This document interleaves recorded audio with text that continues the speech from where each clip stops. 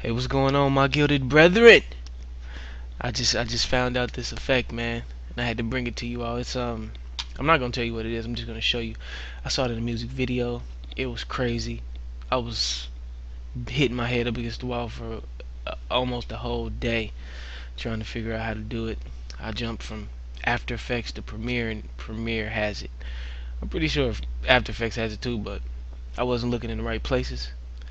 But here it is right here.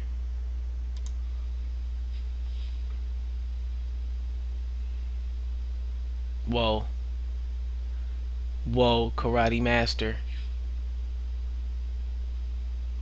Karate Master. The Karate Master effect. That's what I'm gonna call it. No, I'm just playing.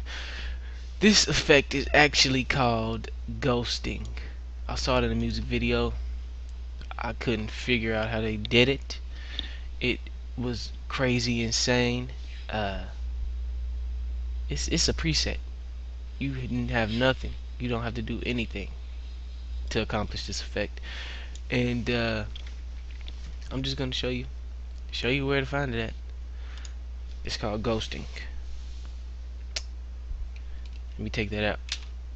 Bam. Let me see. Do you want to see what it looks like without the ghosting? Those calluses, man. Oh my god. Oh my god. That's from the weights, man. That's steel, man. That's heavy steel in my palm right there. But hey, effects. Ghosting. It's under video effects, blur and sharpen, and it turns your video. I went from square right here, to Anderson Silva status, Karate Master. That's what he is, a Karate Master. I know he doesn't practice karate, but still,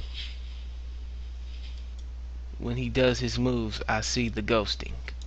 So he's a Karate Master. And this is Adobe Premiere Pro CS6, but I'm pretty sure it is in all the other CS Premiere Pros. So don't fret. Just check the effects, video effects, blur and sharpen, and you'll be alright. But hey, that's the ghosting preset.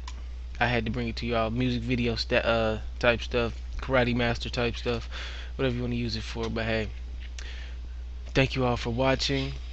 Download links for the CS6 suite at discount prices in the description, and free trials also. Check those out. But hey, thank you all for watching. Have a happy YouTuber day. Take care.